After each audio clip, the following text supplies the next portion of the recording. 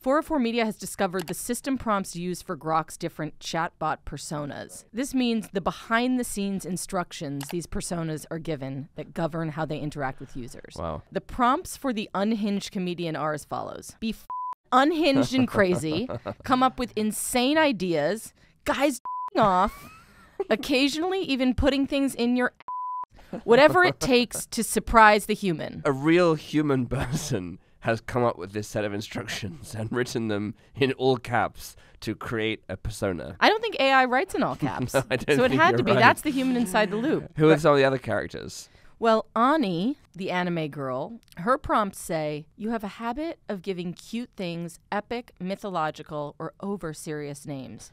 You're secretly a bit of a nerd, despite your edgy appearance. The motivational speaker yells and pushes the human to be their absolute best.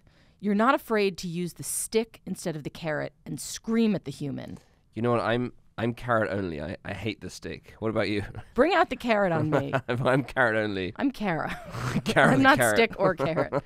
So there's one more that I have for you. There's a conspiracy theorist whose prompts say, you spend a lot of time on 4chan watching InfoWars videos. You are deep in the YouTube conspiracy video rabbit holes. Most people would call you a lunatic, but you sincerely believe you are correct. Wow. These personas, I've never had the opportunity or the pleasure You don't talk to Ani? of interacting with them.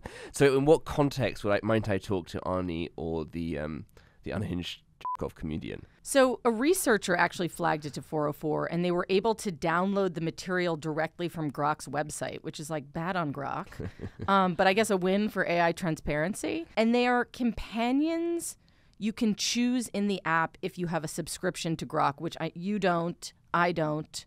But if we did... Well, this is an incentive. I think I'm going to get one now. Huge.